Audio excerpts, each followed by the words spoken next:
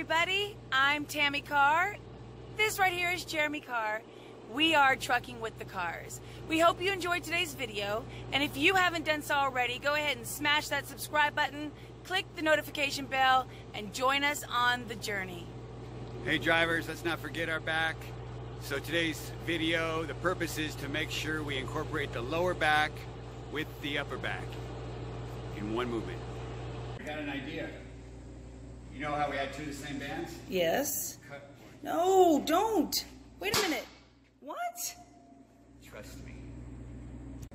So in a previous video, I had shown how we can work our lower lumbar muscles with one band. So I had an idea how we can take two bands and work our whole entire back. Check it out. Extending and contracting the lower back muscles help us to stabilize, rotate, and flex the spine. When you have a strong back, you can move more safely.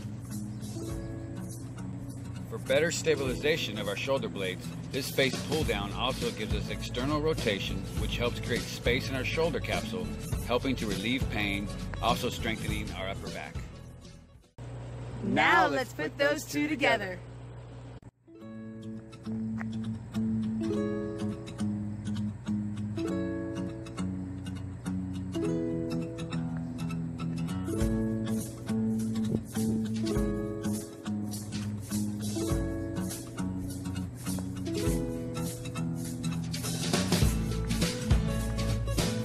By Tammy holding the lower back in a contracted position, this isometric hold helps strengthen and stabilize her butt and lower back.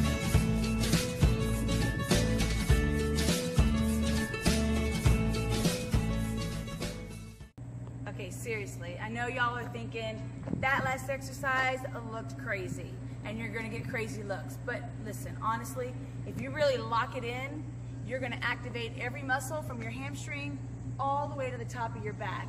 It is a killer movement. But if you don't have any bands, you can't get into the trailer, do a setup like this, we got a variation coming up for you. Don't click off. So for our lower back, obviously the deadlift, holding weight in front of us, picking it up, getting our lower lumbar muscles. So if we can add a row to it, get the upper back as well. So this is called a dead row. Deadlift row.